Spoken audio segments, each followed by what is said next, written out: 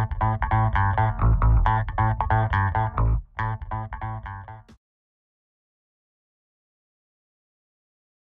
can't order a poem like you order a taco. Walk up to the counter, say, "I'll take 2. and expect it to be handed back to you on a shiny plate. Still, I like your spirit. Anyone who says, "Here's my address. Write me a poem." deserves something in reply. So, I'll tell you a secret instead. Poems hide. In the bottoms of our shoes, they are sleeping. They are the shadows drifting across our ceilings the moment before we wake up. What we have to do is live in a way that lets us find them.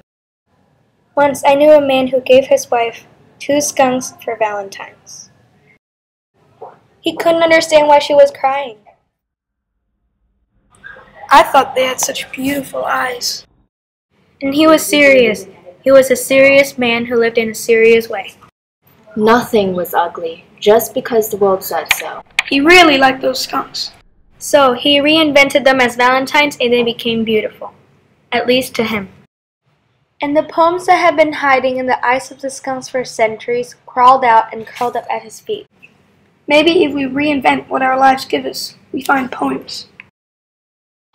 Check your garage, the odd sock in your drawer, the person you almost like, but not quite, and let me know.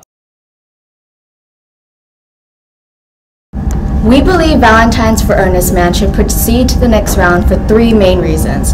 Firstly, the poet Naomi uses an array of quite effective poetic devices to enhance the poem and drag us in by the feet kicking and screaming.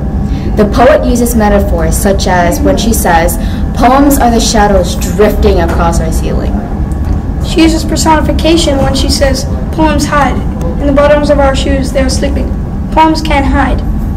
Naomi also uses similes to depict her message, such as, "You can't order a poem like you order a taco."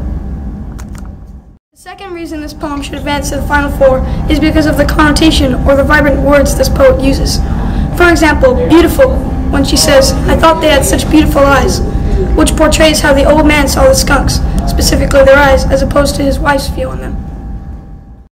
However, our group is very fond of this poem because of the way it uses its casual free verse structure to tell us a story rather than a poem and message. expect it to be That meaningful. message being that She every tells us that the poem comes from deep in our soul, deep within the skunk's eyes. A poem shouldn't be thrown together, but rather This is molded a and more shaped fun way with of poetry, meaning. and it's not Most like of all, the usual it's samba love. type. We can really relate to it, and it adds another dimension. Now when we hear a voice from down the hall, it's really a poem. When the air conditioner blows out air, it's really blowing out the lyrics. As I skate on my skateboard, the ball bearings whiz around, and it's like it's reciting a poem for me.